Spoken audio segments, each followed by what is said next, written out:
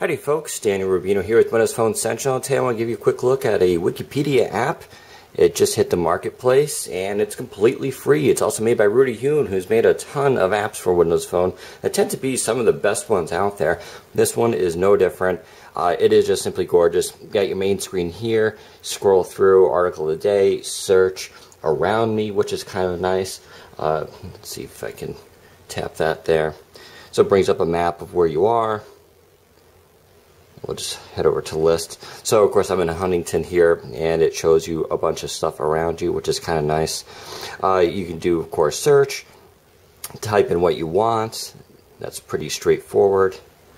You have your article of the day, which is really nice. Now here we go. This is your main screen for your Wikipedia article.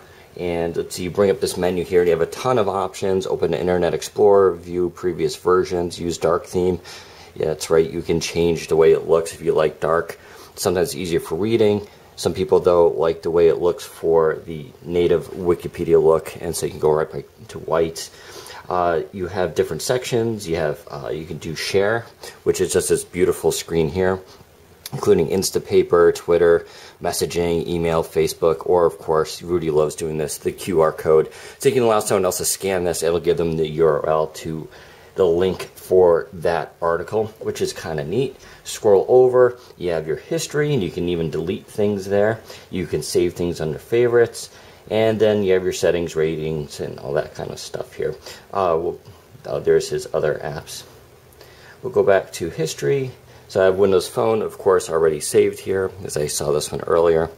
And you got the whole article here. I love you can tap the little sections, and it'll bring up the whole list of little subsections, and then you just tap where you want to head to, and it jumps right there.